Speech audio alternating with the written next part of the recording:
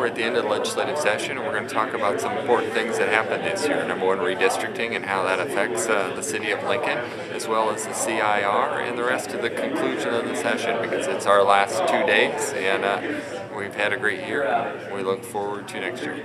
And are you happy with how things went? I think we had a really successful year. Redistricting went well. The CIR compromise, I think, will be a win-win all the way around. And so, yeah, I think we had a good year.